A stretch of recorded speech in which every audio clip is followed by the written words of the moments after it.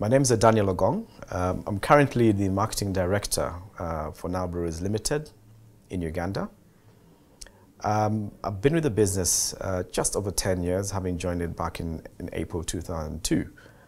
And I must say, I'm really privileged to have been part of the evolution and transition of the business over that time. We've seen a lot of changes, a lot of developments. Back then, when I joined, this business was just over 40% market share. We're now a formidable market leader, touching on 58% of this market.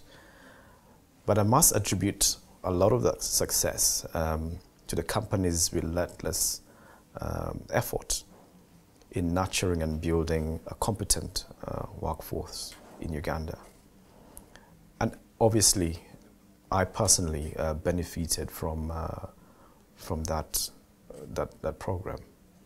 However, I think from my perspective, it's important to underpin certain fundamentals which I think are critical in making sure that building a competent workforce and driving the business forward from that perspective is important. First and foremost, I think the commitment from the local leadership has to be there. The local leaders or leadership has to coach their talent, and they have to create, I think, very clear pathways on what that progression looks like. Or else you will end up having a very competent workforce that is frustrated and may end up leaving the business. So I think the pathways have to be clear. Someone needs to know quite clearly where he's going to be in the next 2, 3, 4 years. I personally, that's how I knew well in time on what that pathway looked like. It was also made quite clear on the things that I needed to do, or this kind of skills I needed to acquire to be able to move to the next level. And really, the ball was in my court to make sure that happened.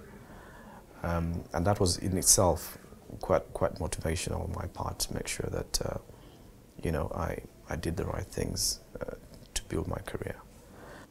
The other thing I think that is important is we do have fantastic processes in place. We have the talent management processes in place, but they're just processes. It's more important if we actually implement those tools. And again, it really sits with the local leadership to make sure that this is driven through the business, because that's the only way you can be able to track progress.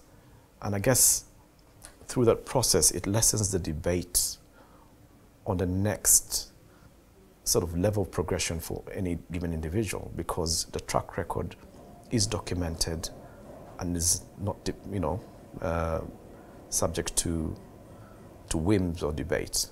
It's clear that person X has actually, done the hard yards, delivered beyond expectation, and really acquired the right set of skills to go to the next level.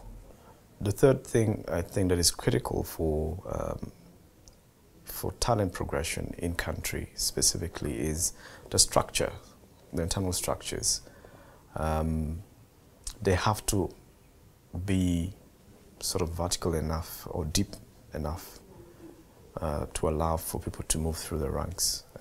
I personally, when I joined the company, it was at the very entry level as a sales rep, but was able to move upwards and across functions into marketing and build my way through from brand manager to where I am today. But the structures allowed for that. In many of our businesses, we still have very small and flat structures, and we're facing that challenge today where good talent is asking themselves about what the next step is. But if we had structures with depth, those questions would be less of, I think, in the business. So I think that's something that also is critical, especially for our African businesses. Africa Nationals program specifically, I'd just like to highlight a couple of things which I think are critical going forward. I think the whole program has to be co-owned between country and center. So when someone is leaving country to go to another market or to the head office and back into country, that transition and expectation has to be managed. Otherwise it could end up as a very ugly situation. Because in effect, by doing those movements, you're raising people's expectations, and that has to be well managed. The second thing is the program has to be very well structured. The milestones have to be clear, with very clear timelines. So if you are on a 2-year secondment, what is going to be specifically done within those 2 years in terms of building your capability has to be very clear and tracked and measured, so that after the 2 years you could comfortably say that this individual is ready to take on the next challenge in their career. SAB is a growing business and will present a lot of opportunities, especially in Africa. That said though, as future leaders of this business, we have to step up to the plate and build our skills to be able to take on these bigger opportunities in the future. Thank you.